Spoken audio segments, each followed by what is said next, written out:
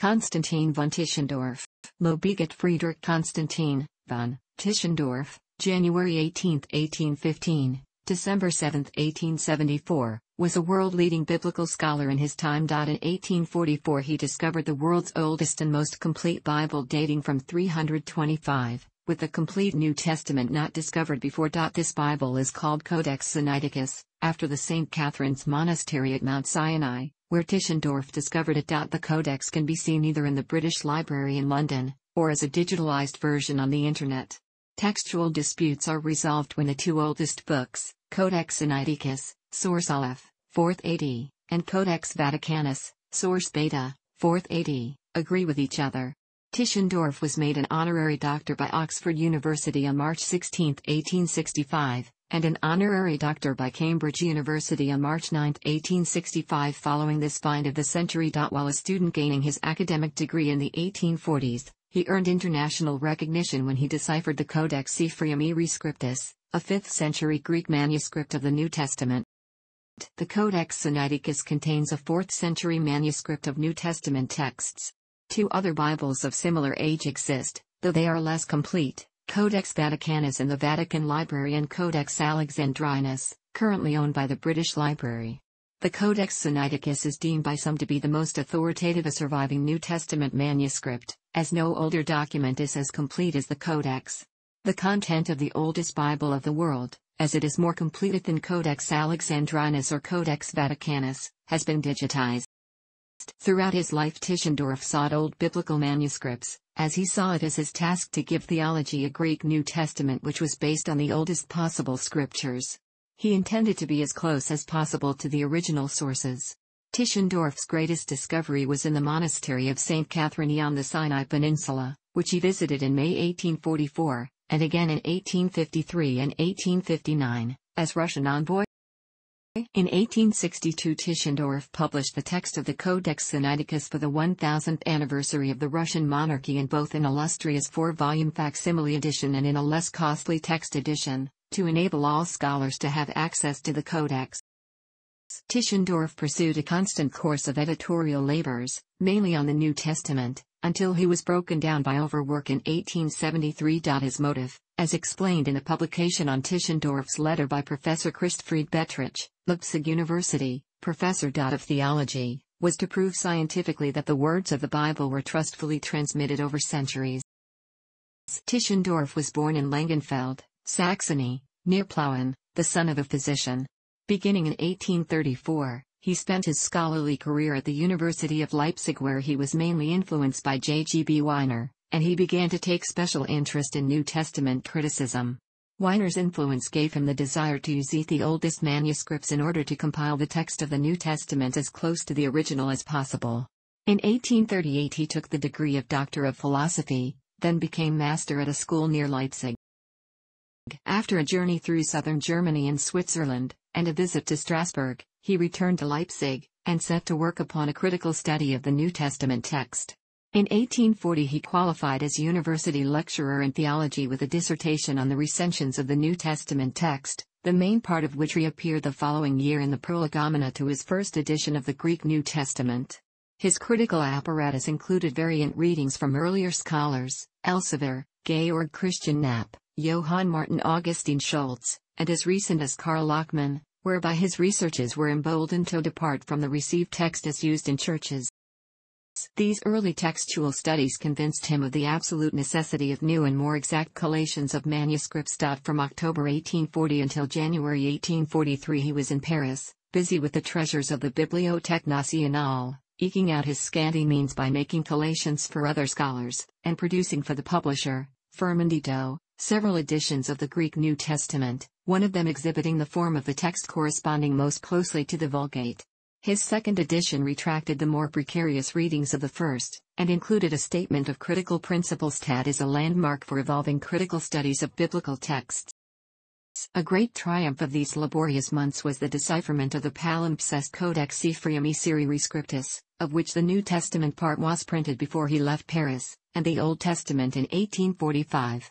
His success in dealing with a manuscript that, having been overwritten with other works of Ephraim Syrian, had been mostly illegible to earlier collators, made him more well known, and gained support for more extended critical expeditions. He now became professor extraordinarius at Leipzig, and where he was married in 1845.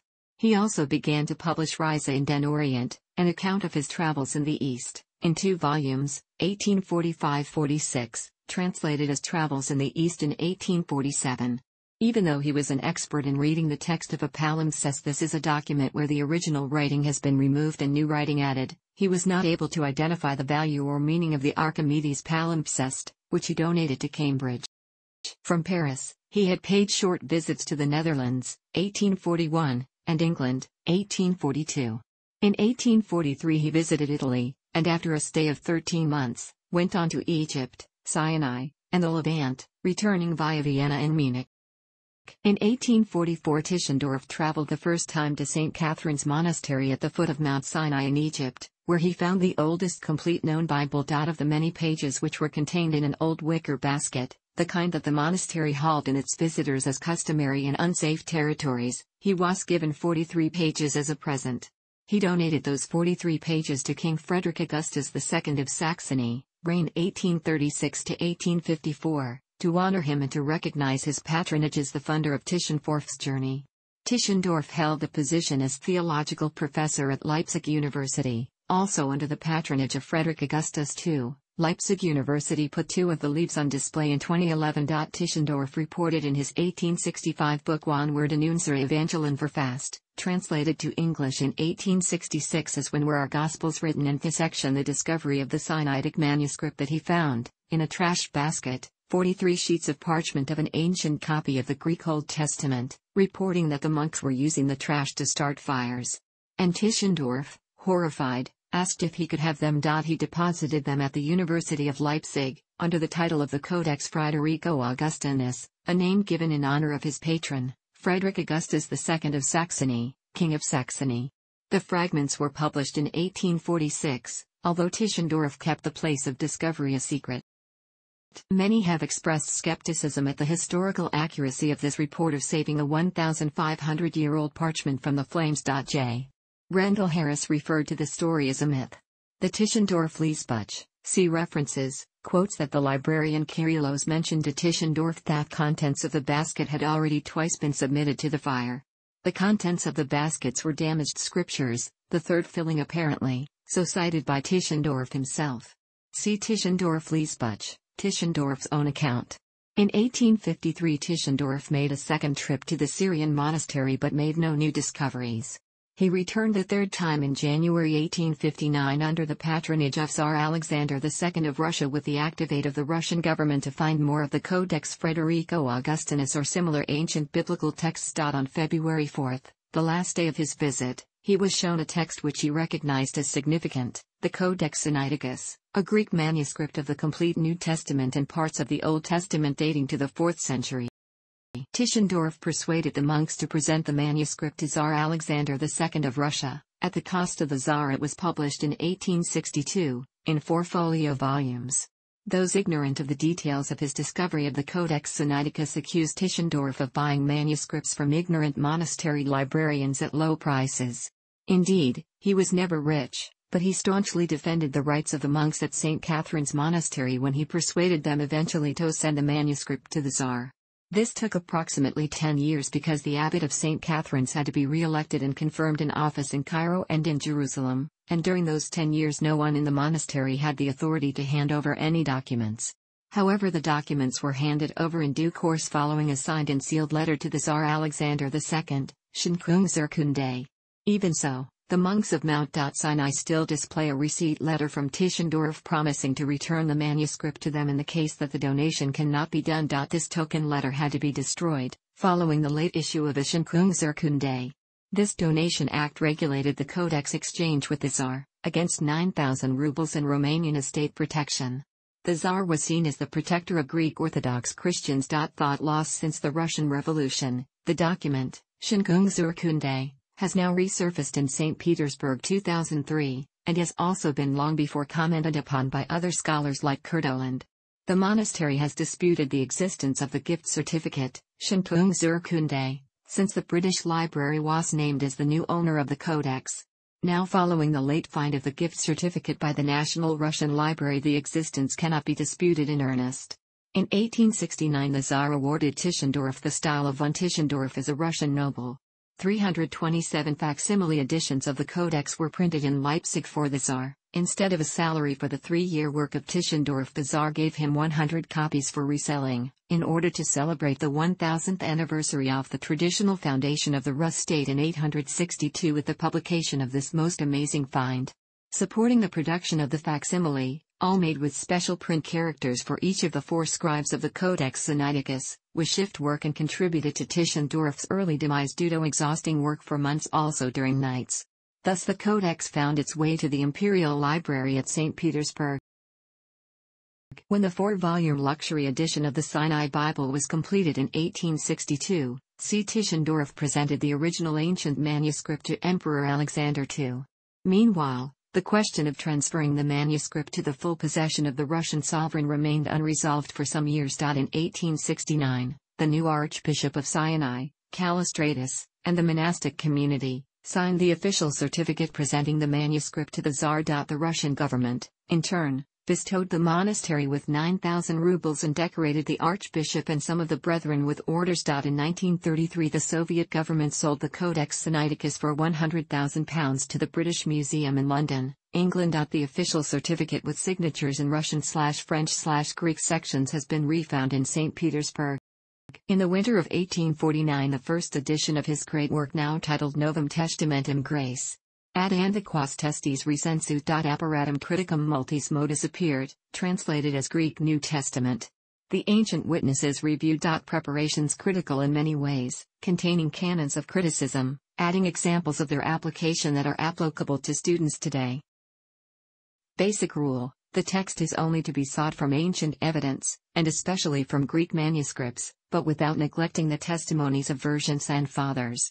These were partly the result of the tireless travels he had begun in 1839 in search of unread manuscripts of the New Testament. To clear up in this way, he wrote the history of the sacred text, and to recover if possible the genuine apostolic text which is the foundation of our faith. In 1850 appeared his edition of the Codex Ephraemi, in 1854 corrected, and of the Septuagint version of the Old Testament, 7th ed., 1887, in 1852, amongst other works, his edition of the Codex Claromontanus. Meanwhile, also in 1859, he had been made Professor Ordinarius of Theology and of Biblical Paleography, this latter professorship being specially created for him, and another book of travel, Aus dem Heiligen Land, appeared in 1862. Tischendorf's eastern journeys were rich enough in other discoveries to merit highest praise. Besides his fame as a scholar, he was a friend of both Robert Schumann, with whom he corresponded, and Felix Mendelssohn, who dedicated a song to him. His text-critical colleague Samuel Priedotrigellus wrote warmly of their mutual interest in textual scholarship. His personal library, purchased after his death, eventually came to the University of Glasgow, where a commemorative exhibition of books from his library was held in 1974 and can be accessed by the public. He died in Leipzig. His magnum opus was the critical edition of the New Testament. The Great Edition, of which the text and apparatus appeared in 1869 and 1872, was called by himself Editio 8, but this number is raised to 20 or 21, if mere reprints from stereotype plates and the minor editions of his great critical texts are included. Posthumous prints bring the total to 41. 4 main recensions of Tischendorf's texts may be distinguished, dating respectively from his editions of 1841, 1849, 1859, ed. 7, and 1869-72 ed. 8. The edition of 1849 may be regarded as historically the most important, from the mass of new critical material it used. That of 1859 is distinguished from Tischendorf's other editions by coming nearer to the received text. In the 8th edition, the testimony of the Sinaitic manuscript received great, probably too great, weight. The readings of the Vatican manuscript were given with more exactness and certainty than had been possible in the earlier editions, and the editor had also the advantage of using the published labors of his colleague and friend Samuel Priedotrigellus. Of relatively lesser importance was Tischendorf's work on the Greek Old Testament. His edition of the Roman text, with the variants of the Alexandrian manuscript, the Codex Ephraemi, and the Friderico Augustinus, was of service when it appeared in 1850, but, being stereotyped, was not greatly improved in subsequent issues. Its imperfections, even within the limited field it covers, may be judged by the aid of Eberhard Nessle's appendix to the 6th issue, 1880. Besides this may be mentioned editions of the New Testament Apocrypha, De Evangelii Aurum Apocryphorum Origine et Usu, 1851, Acta Apostolorum Apocrypha, 1851, Evangelia Apocrypha, 1853, 2nd ed., 1876, Apocalypses Apocrypha, 1866, and various minor writings, partly of an apologetic character, such as One Word in Unsere Evangelien verfasst? When Were Our Gospels Written? 1865, 4th ed., 1866, digitized by Google and available for e-readers, Haben wir den echten Schrifttext der Evangelisation Apostel? 1873, and Synopsis Evangelica, 7th ed., 1898. His publications continued. Cooperation. 2nd author. Thanks for watching. Don't forget like the video and don't forget to subscribe.